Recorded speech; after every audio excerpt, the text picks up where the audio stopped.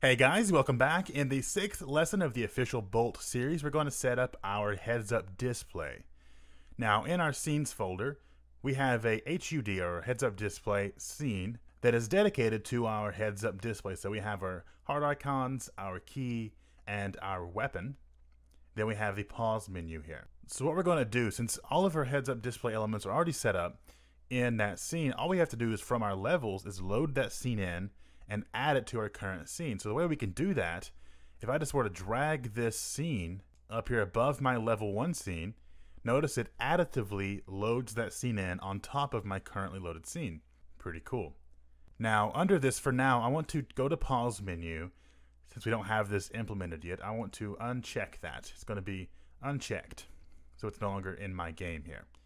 And what we're going to do is we're going to dynamically load this scene in at the beginning of every level that we load. So we're going to create a new macro for this. A flow macro, of course. And it's going to be a HUD Loader, HUD Loader.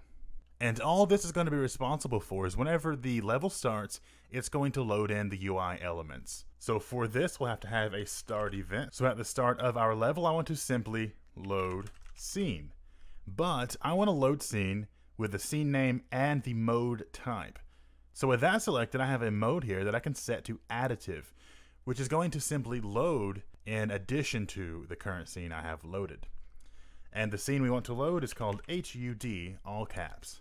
So now if I were to take this scene, I'm going to save it because we have that unchecked. So I just want to make sure I save that first and then remove the scene.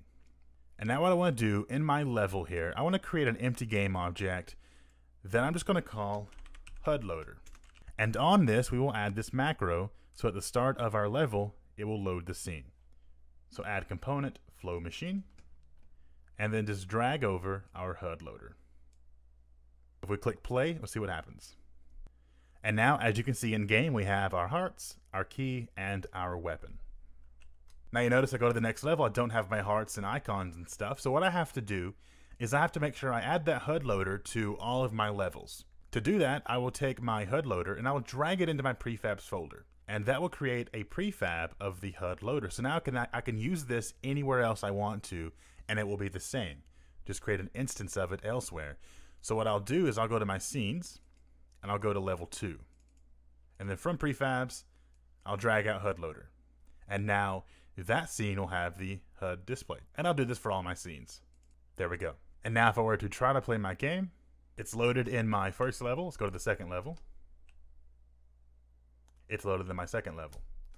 Now I cannot complete the second level yet because I have a door in the way and a key I have to get to unlock the door. So let's set that up in the next lesson. My name is Austin and I will see you there.